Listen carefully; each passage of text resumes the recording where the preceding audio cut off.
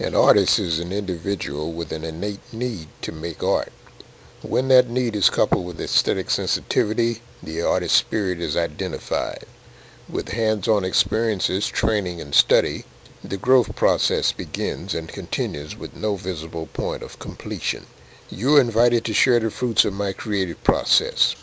This collection showcases a historical chronology of my personal interests, preferences, and emotions. With incidental rewards, accolades along the way, it is easy to develop a misplaced focus. It is, however, now clear that the greatest satisfaction is derived from the uninterrupted participation in the process, the never-ending journey.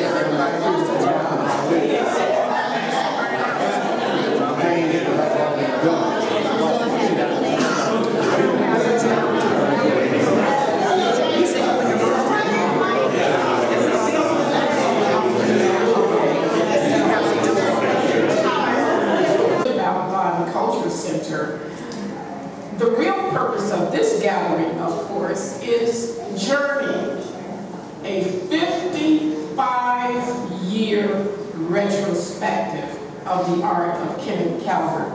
How many of you were born in 55? Were you living then? Yes or no? Only a few people. Only a few people. And I know who you are. Only a few people raise their hands. This man, now, it's not that he was born in 55. He started creating five. This is called Bitter Market Memoirs. It's from the days when the little boys hauled groceries in their wagons. You take your wagon out of the supermarket and wait around until the lady came out with some bags. She threw the bags in your wagon, give you a couple of bucks, and you take that to her house. The person sitting on the car is James Johnson, who was a member of the Creative Coalition at the time. Creative Coalition was started by Vernon Smith, and he deserves a round of applause.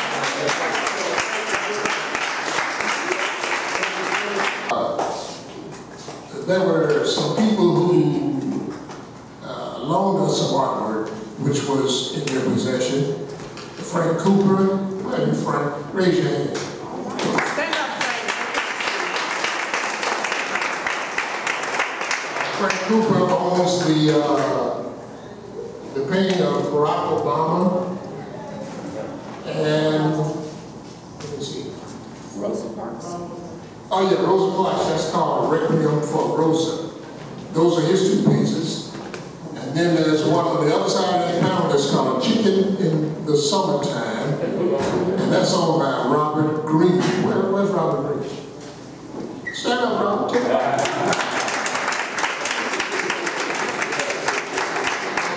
I'm very grateful, Kenneth. I'm very grateful. May I interject?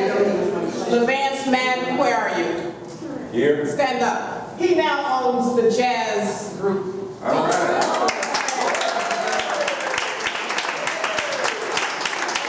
John Thomas is here. John and Linda Thomas were essential to my journey. There are different people in here. All these people that I mentioned are part of the journey. John and Linda Thomas were the owners of Lithos Gallery. Yes.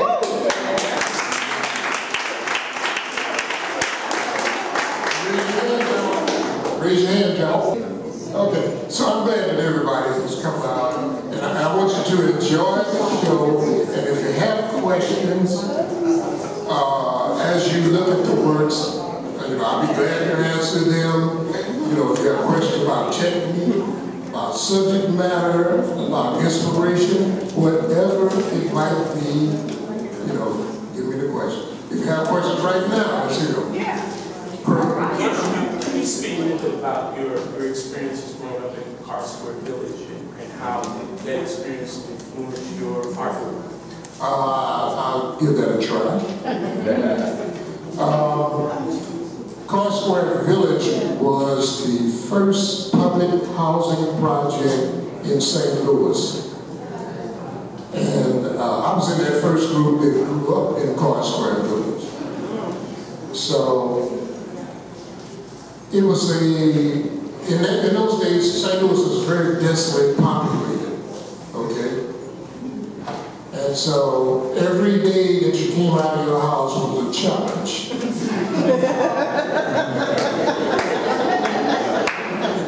In Art Square Village. So, it was very competitive in many ways. There were a lot of talented people in one little concentrated area. How's that for an answer? That was very good. Okay.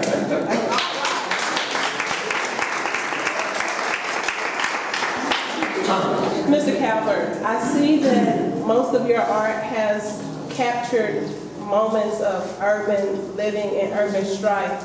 Could you please explain to us why you felt it very important to capture these moments? And when I was growing up,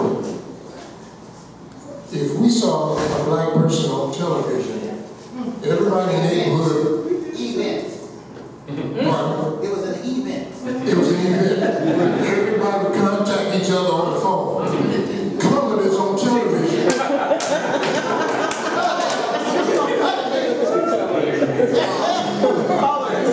It was a big deal, right? And usually that would be like the Ed Sullivan show or something. He would have somebody like the Platters or Jackie Wilson. You know what I mean? And everybody was watching, because that was rare. So you didn't see us in advertisements. You didn't see us in magazines unless it was Ebony or Jet. So we were bombarded with images of people of European descent. And I felt it was my responsibility to paint images of black people because we're here and we are humanity and we should not be ignored. Amen.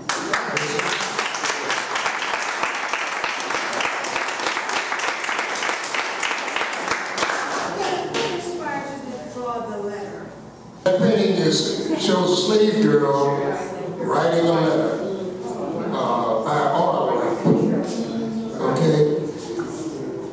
And the point is that she's risking her life by writing that letter because she would have been killed if they knew she could read or write.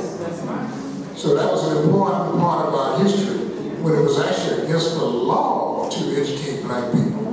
Even if you were white and you were caught educating black people, you were subject penitentiary, you know, go to jail or something, you know, some sort of punishment, right? I asked because I'm reading this book by Art Ken.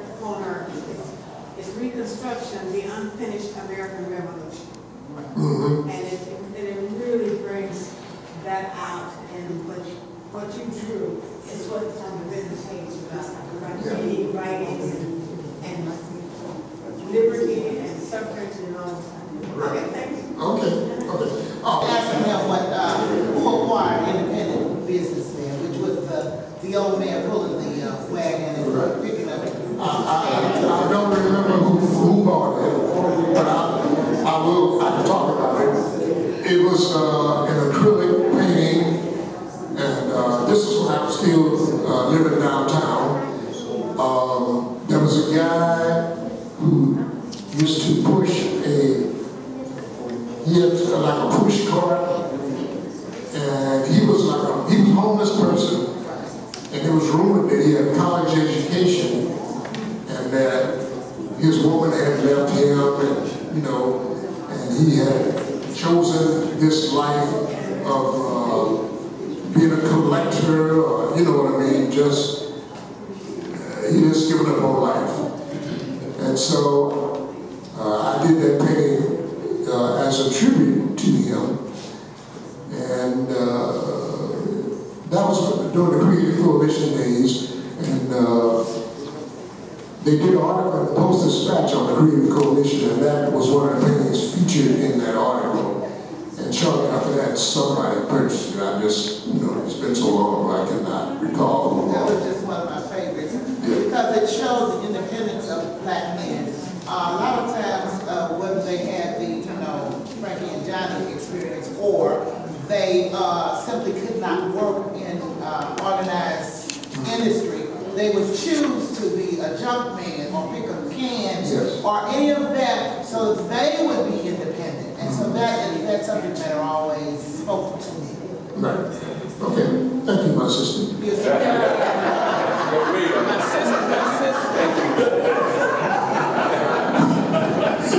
Any more questions? Bill Murray. Ken, I'd just like to say thank you for being an inspiration to me along with my career as a artist too. You know, we've kind of taken a journey together for quite a long time, and it's been a real joy working with you and being inspired by you. You know, I worked with Ken for a long time as an artist.